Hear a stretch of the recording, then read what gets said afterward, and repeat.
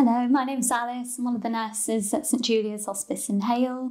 I'm going to talk about some of the moments I remember when we made a patient's day special.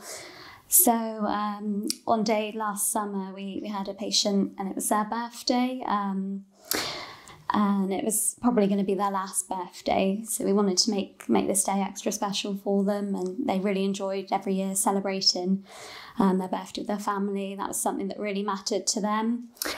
So it was sort of a team effort. Our chef made a beautiful cake. The patient's favourite was a Victoria sandwich. We had a gorgeous day. Sunshine was out. All the team got together and sung happy birthday. Went in the room. The patient was just over the moon and burst into tears. And we had a present that was donated by a local shop. It was just a lovely day for that patient and their relatives to all get together and celebrate. And it's just about creating a home from home and making that really special for everyone involved.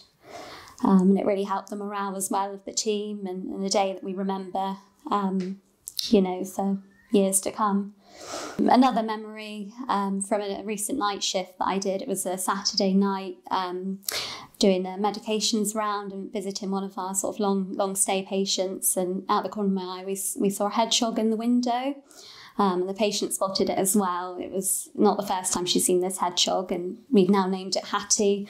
And she said to us that it just made her hospice stay, and she really enjoyed that and was taking pictures on her phone and taking videos, and FaceTimed one of her family members. It's just really lovely to see her light up with a smile, and just know that moment really mattered to her.